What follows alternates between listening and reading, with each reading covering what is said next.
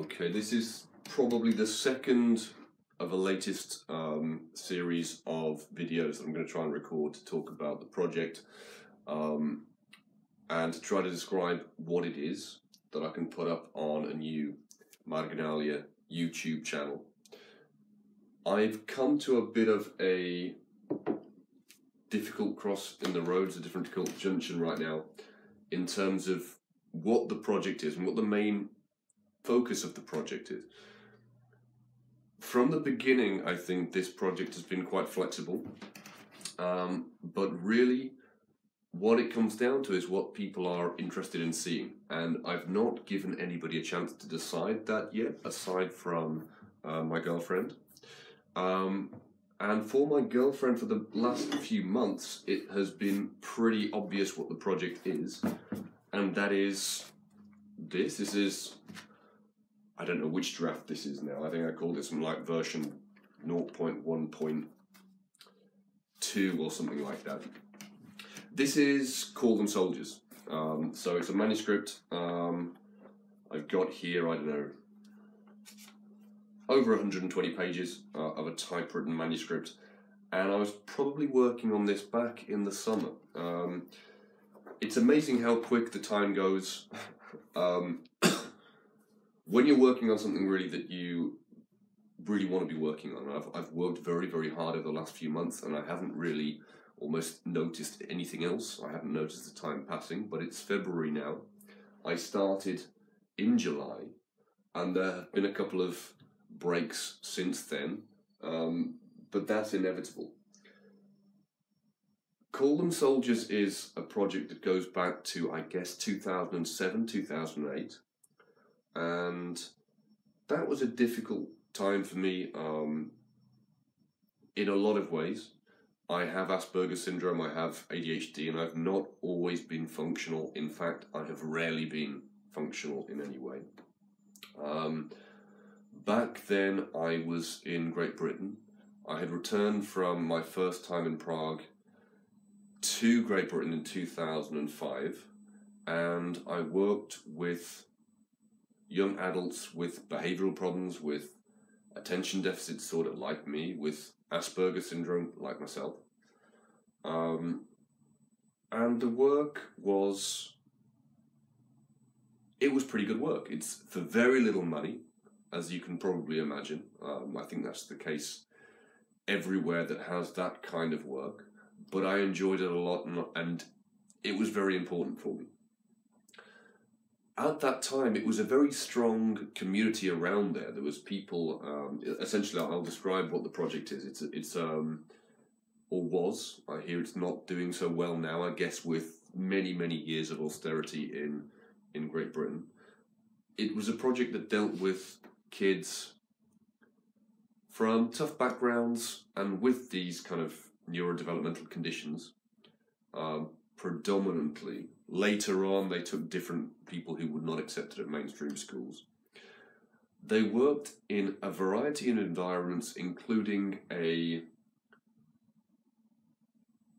biodynamic, it's called, that is organic plus voodoo, as the kind of the farmer there used to say. They worked on the farm, they worked in a woodlands, and they worked in an old glass factory. And they would blow glass there, they would do cut glass, and they would do a variety of workshops involved in crafts. The whole project went back to the idea of apprenticeships, where kids would work with, for example, a blacksmith or something like that. As indeed, I'm looking at the books back there, TGM, so Tomáš Garrigue Masaryk, the first president of an independent Czechoslovakia, worked initially in this kind of apprenticeship, even here in the Czech Republic, Czechoslovakia as was. And in fact, at the time, I guess it was still the Austro-Hungarian Empire. And that gave people a kind of process of socialization was the idea behind it, and these kids it would help them to learn how to work with one another, and also, in working with your hands, it gives you a sense of fulfillment, and the idea as well is that in working with your hands and developing your kind of fine motor skills, and in learning a craft, it is essentially it's character building. How else could you say that? I can't think of the word I was looking for.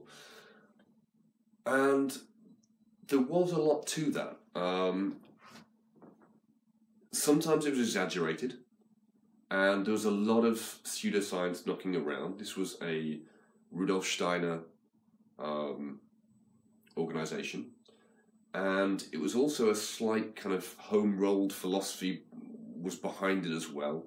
It was home-rolled philosophy indeed by an autistic thinker. And so there was, it could be pretty esoteric, willfully obscure, and a little bit crazy at times. There was a lot of kind of Scientology, kicking around. A lot of the books of the founder of Scientology you could find there. But it was important to me. There were several distinct communities there, and I still take this with me a lot now, and it really, if I started to analyse what some of my fiction is about, it would often go back there, I think, including Call Them Soldiers. Indeed, the idea of Malfi sanctuaries probably resides in the idea of the community in the woodlands, which was pretty rejectionist in terms of the anthros, meaning the anthroposophists, I think they call themselves, of the Rudolf Steiner cult, essentially. It is a cult or a sect by many a stringent kind of sociological term. It's been a few years since I've looked into that in terms of the differences between cults and sects, but I think it was more the sect side of things. The idea from Call Them Soldiers came up really when socially I failed. I crashed out of society essentially, as is typically the case with people who have Asperger's syndrome. It happens repeatedly sometimes. Major social failures, kind of car crashes you could call them, almost in the figurative sense. And that happened to me then. And the whole community turned against me pretty much. I was a bit of an outcast in one sense, or a bit of a weirdo. And so there was a kind of degree of paranoia involved in my thinking at the time. You could examine the thinking of kind of Philip K. Dick or somebody like that, and how that created how that led to their narratives and their stories that came out of them. What was also happening at the time was Facebook was just moving and going straight through all of these communities, and it didn't matter really which communities it was. Some of the anthros were there on Facebook, and they would have their anthro groups on Facebook, and then it was a very, very strange type of community, because you had the blacksmiths and the craftspeople who no longer had a place in society. You then had the university-educated types who were kind of running. They'd done humanities and then studied social sciences and things like that, or simply gone into social work. And there was that side of it then. And then there were the guys who would otherwise have been working any other kind of mug job, essentially. They would take drugs on the weekend. They were into all the music and stuff that was going on in my little town in the West Midlands where I'm from. But Facebook went through all of these different communities. And what I was seeing was suddenly these people, because I hadn't been able to do a lot of what these people were doing, going out and being with friends on the weekends. I just was always pretty much a recluse, or incapable of doing all of that in any case.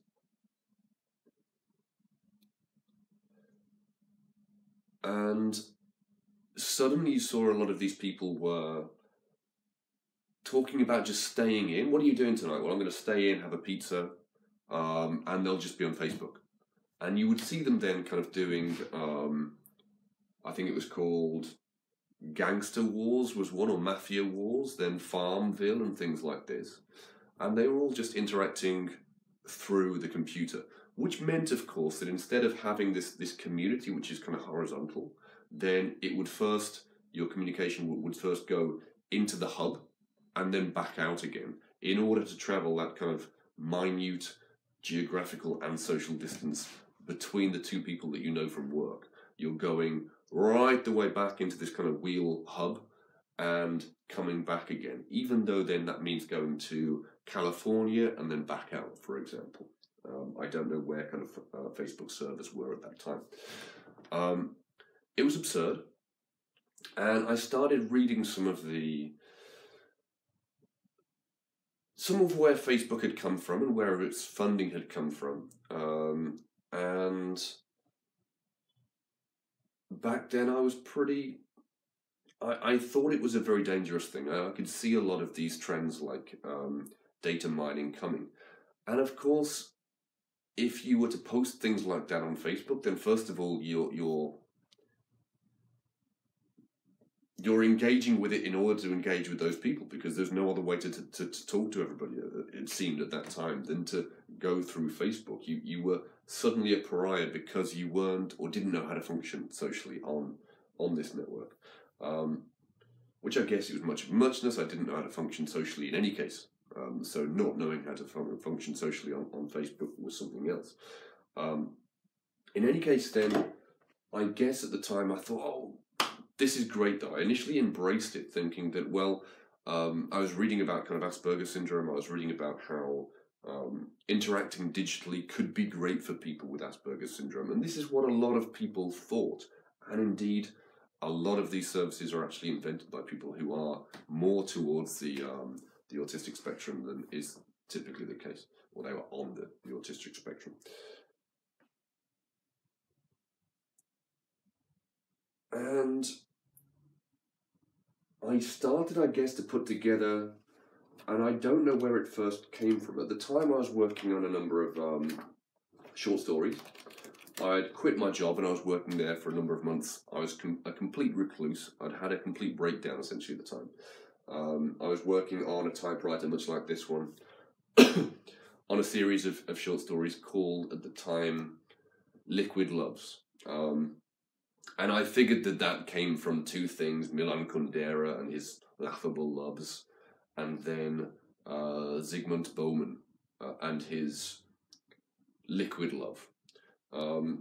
Both of which I'd probably I had read neither of them, probably.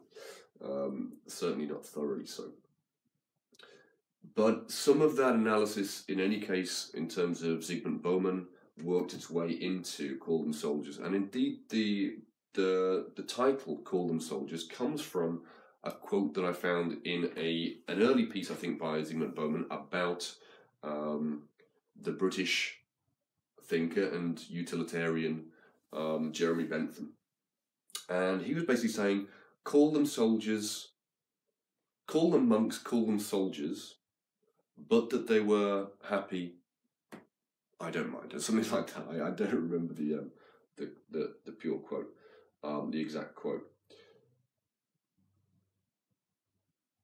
Essentially then, it's, even from the beginning, I was imagining forward to a time where England, and I spoke of England, I think, even from the beginning, as England rather than as Great Britain.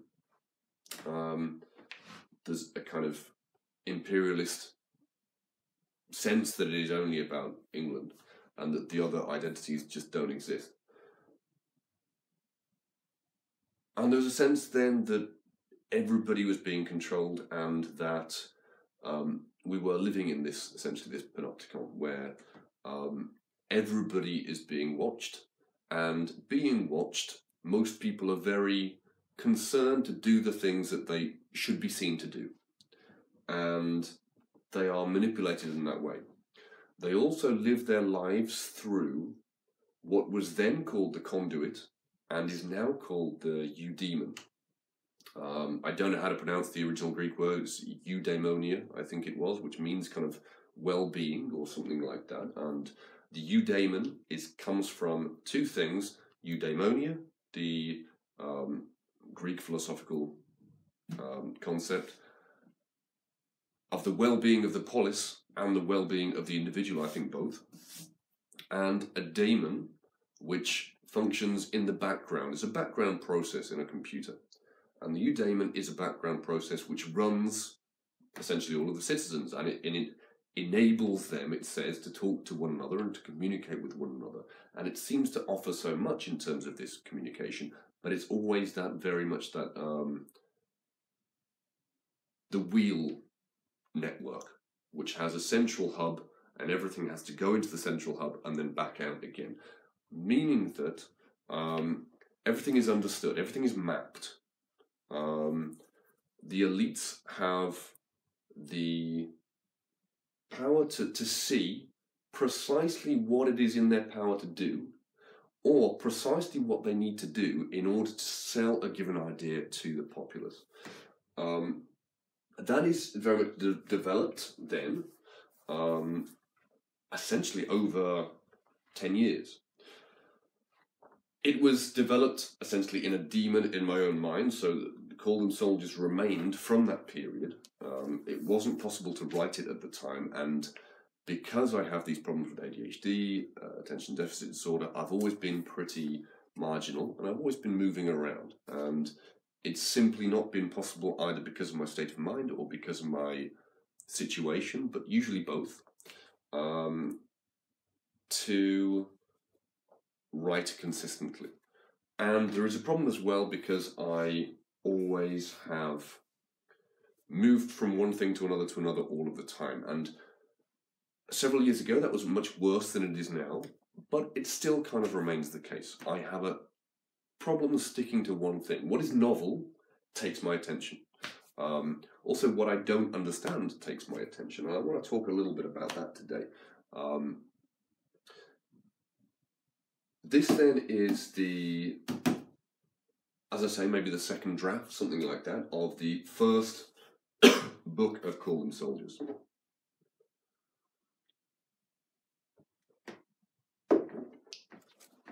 Back in the summer when it came alive again, and I was kind of surprised that it came alive again, and I was kind of surprised to see that this is what I want to work on.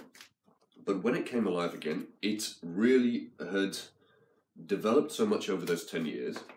I guess that's difficult to actually describe because these demons, basically everything runs at once in my head.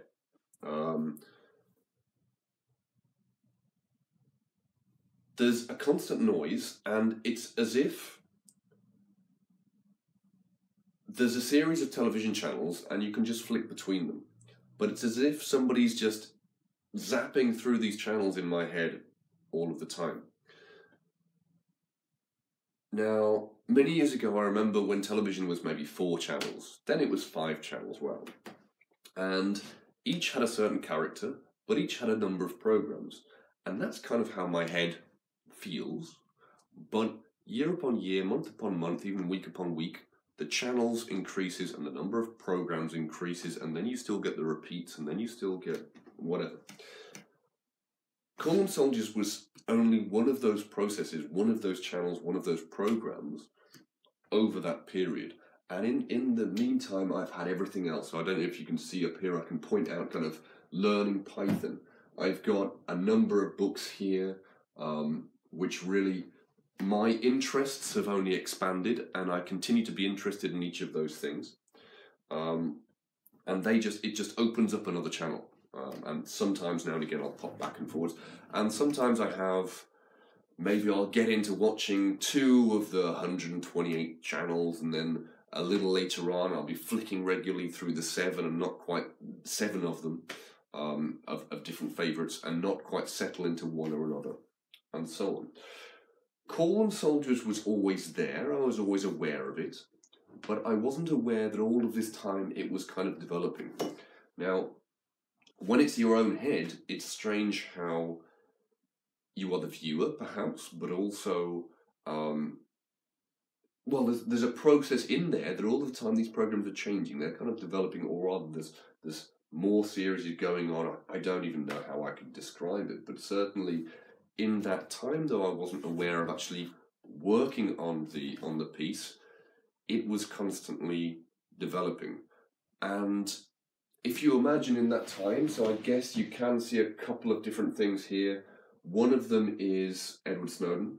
Even if you're not doing anything wrong, you are being watched and recorded, he says here. And here is Aaron Schwartz.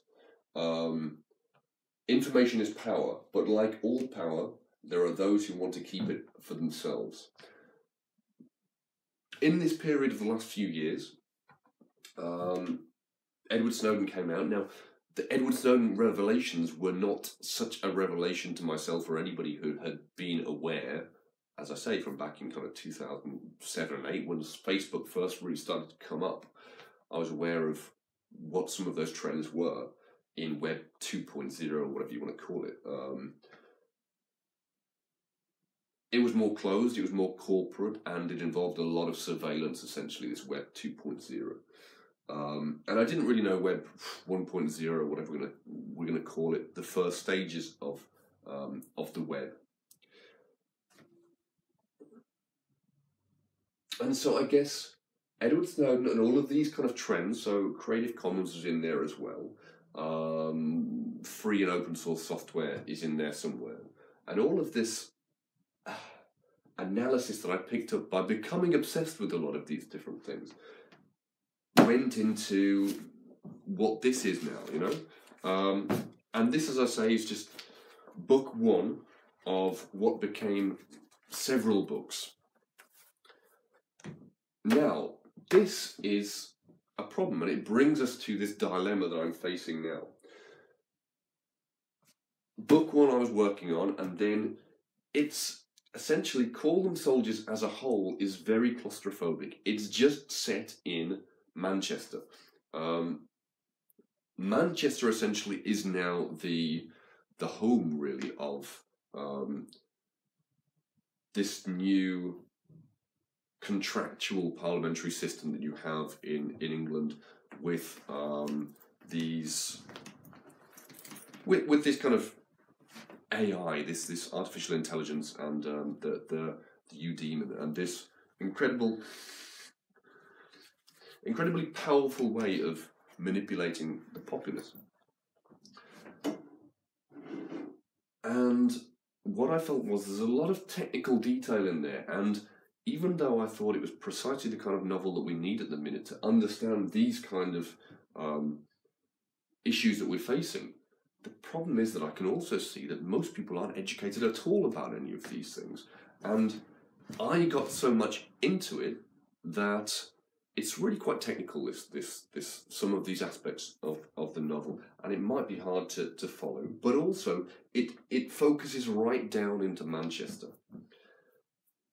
What I then became obsessed by, and this might be one of these problematic trends that I have, which is to move towards the new, to be fascinated by something else and to move on. Now, for me, kind of Call Them Soldiers, I guess, was finished. You know, I've got all the characters, they were living, I was obsessed by them, they were inside of my head.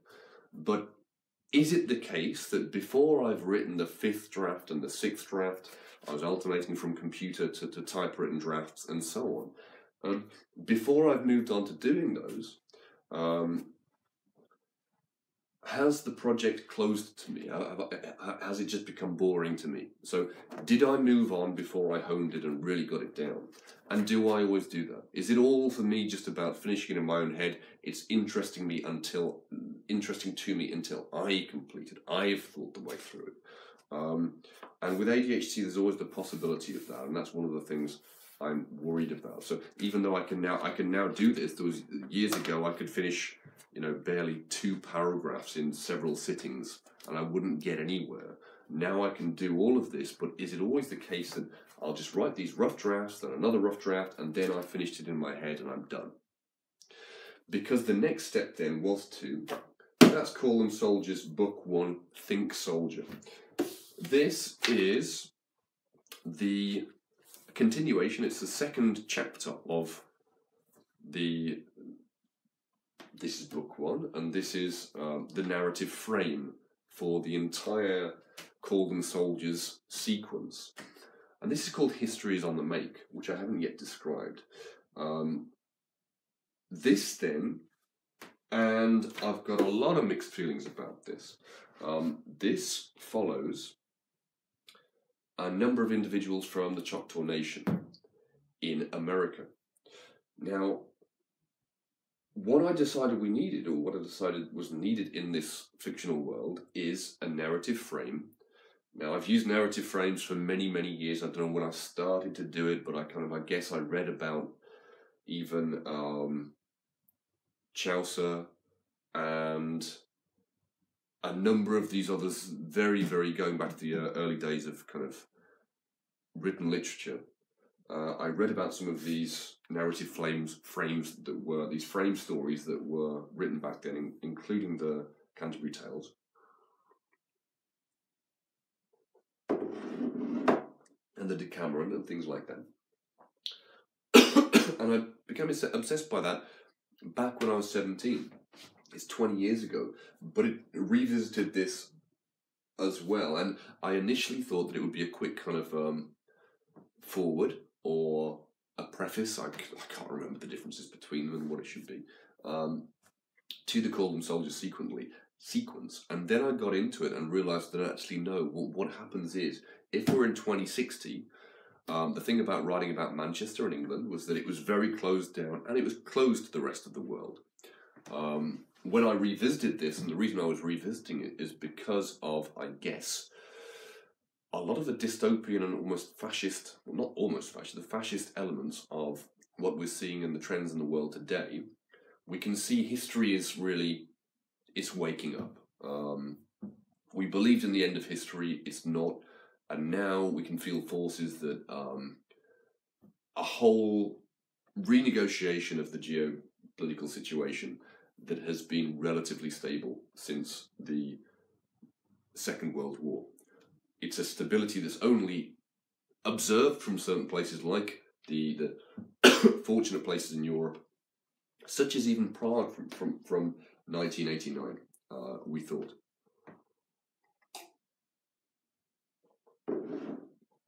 And so with Brexit, Call Them Soldiers sees an England which is closed off. And so we can just picture down to a certain section of society in Manchester. There are a number of problems there. One of the problems is that right now we're seeing Brexit, which is a way of moving away from the multicultural Britain that we have known, that I have always known. You know, I was talking about in Marginalia, I was writing about how I first grew up on The Cosby Show, actually, and also Lenny Henry, who came from a town just down the road, you know, and I watched a lot of his stuff as a kid and loved it. There was one show in particular that was about a pirate radio DJ, which I've written about recently. And the problem is that kind of in this Call Them Soldiers, there has been a real turn away from that. And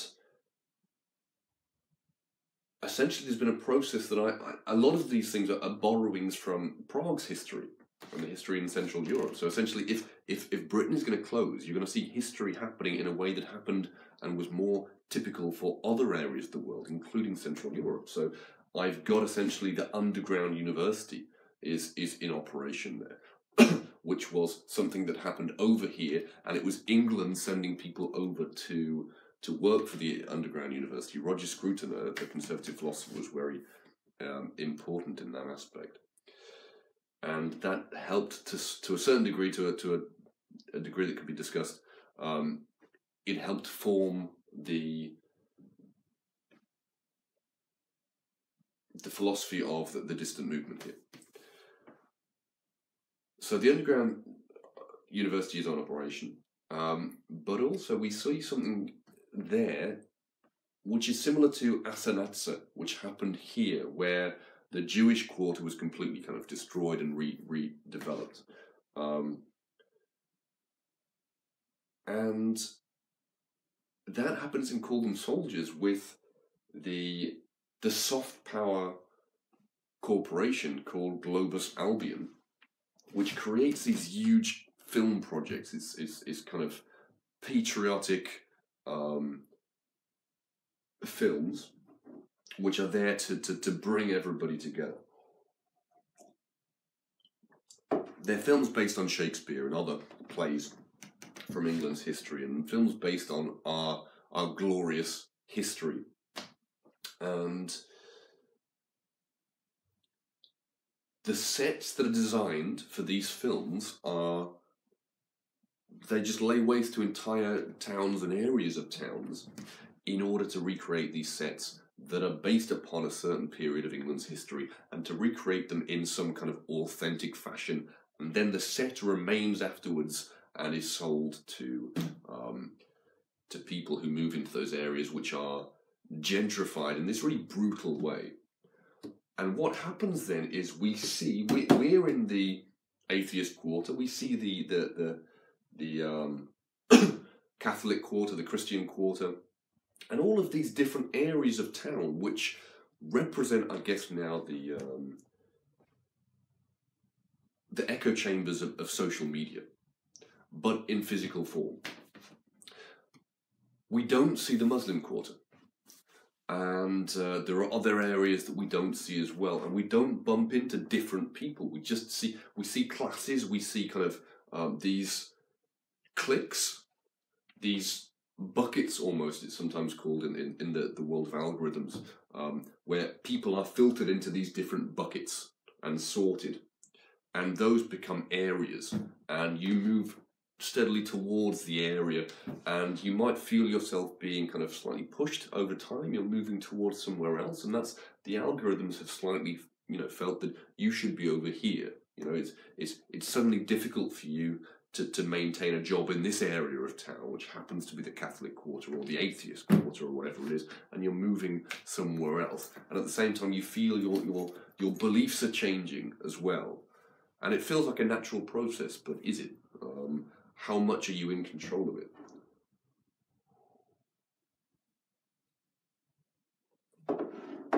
And what happens is that Muslims and other kind of minorities end up as what I call throughout the negative space.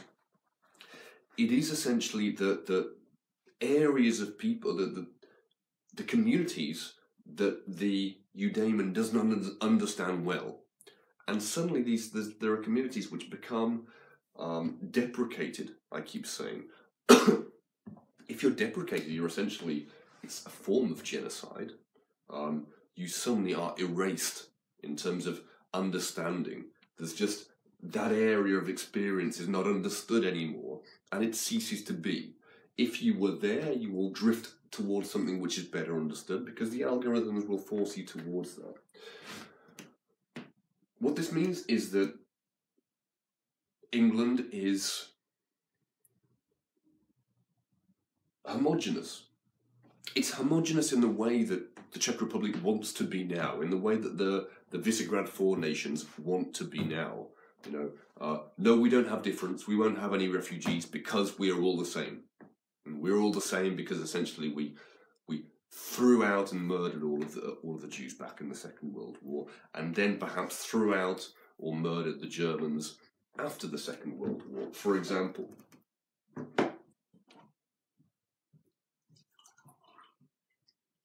Well, the narrative frame in any case, the question came to be, and especially with Trump,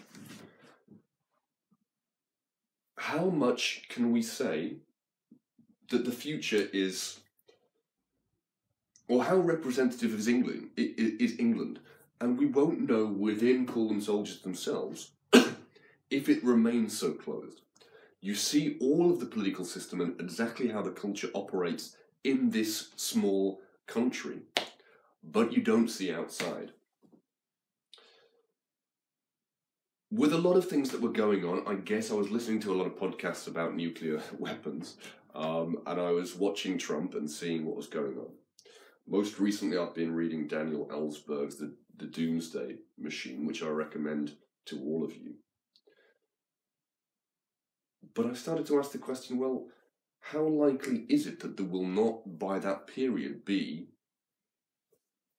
a catastrophic nuclear war or nuclear conflict, or a nuclear accident indeed? And if you look at public intellectuals, they call them, or people who have expressed an idea about this,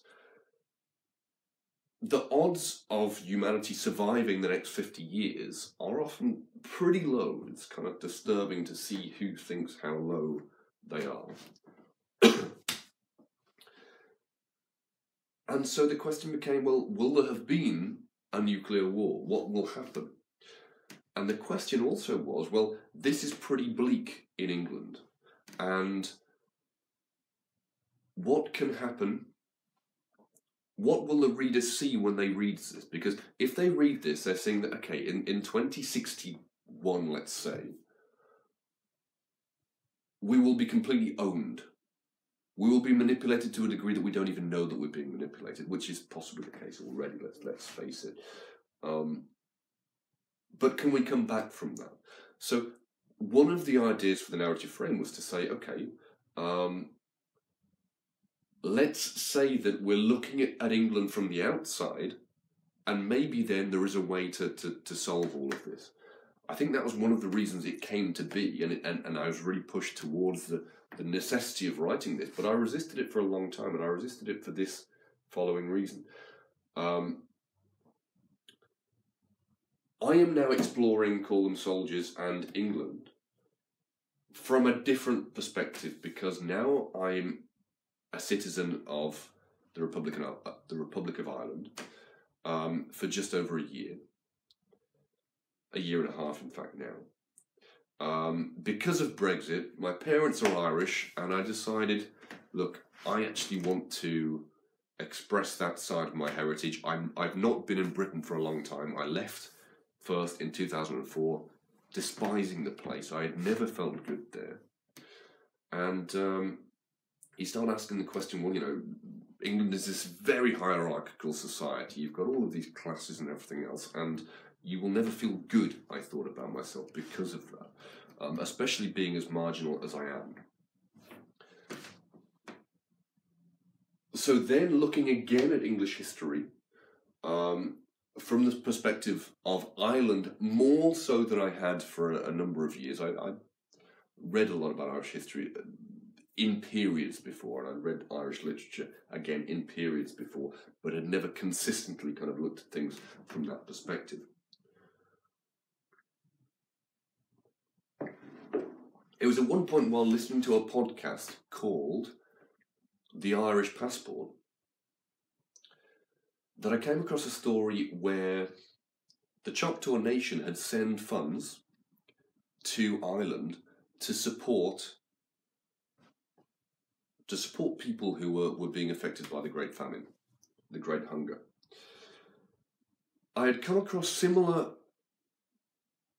stories like this before, which are invariably very, very inspirational. A similar one, that, as it occurs to me now, was when the miners of Wales sent funds to rebuild the village Lidice, which had been destroyed by the Nazis in revenge for the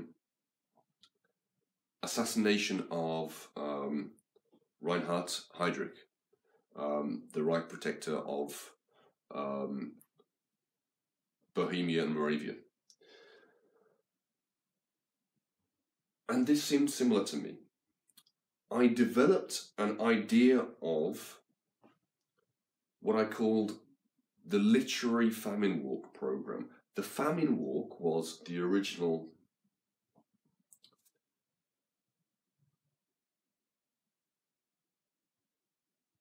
a kind of twinning of the cultures and the history of colonization of the Choctaw Nation and the Irish at the hands of the British, of the Americans, and the colonialists in general. And here I had the Literary Famine Walk program. And it involved this kind of a network, and the story of the narrative frame, so History's on the Make, is the story of this horizontal network, a kind of community-based network. And this is a riff on a lot of the technological kind of political developments of the last few years. And those who know about those will understand what I'm referring to. But it's called the Blunkton Server Transport. And this was created by a woman called Hunter, who moved back to the Choctaw Nation of Oklahoma in the 2050s, I think I've got it down in, which is unfortunately the last days of the Choctaw Nation of Oklahoma before they have to move following the breakdown of the United States of America, the Federation. And they move ultimately to the Yukon, up in what remains Canada. The thing is that in transferring the point of view to America, and then to the people who had always been subjugated in America and who had never been permitted to have any control over that history of America and of their own fates, they hadn't been permitted over the last 200 years. Looking back through the end of the collapse of the American empire and the American experiment, essentially. And so then one of those purposes of the narrative frame has not come to be. That means that we're not looking back in this very optimistic sense. The template almost I had taken from that, or rather the way I'd framed that dilemma, in a sense, the way I'd framed that decision as regards the narrative frame, was by Thomas Pynchon's analysis of the pamphlet that is at the end of 1984, which I don't actually have here. And I realised, interestingly enough, the pamphlet was not at the end of the translation of 1984, which is here in the Czech Republic, which I found the one time. So it's a, what do you call it? It's the appendix, which is the history of Newspeak, essentially.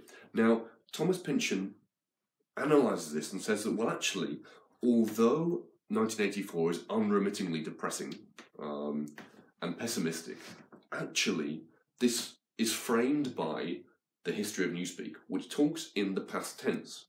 So that period is over. So not this boot stamping on a human face forever. There was no forever. It ended. Just as the period of communism ended here as well in 1989. So that aspect of the narrative frame, that it makes it rather more, that it sweetens the medicine, is not really now the case. And there are two ways of looking at that. You can either project forward and say, look, where are we heading? Because a dystopia, it's very much about now, and saying that, you know, if we project from now, what's going to happen? And so my dilemma. There is, I could continue with Call Them Soldiers set in Manchester. I stopped it back in November.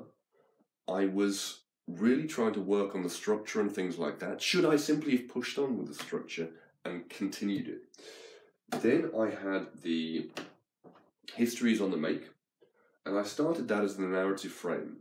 I've got all kinds of questions about the morality of doing that, which I want to approach one day in an essay.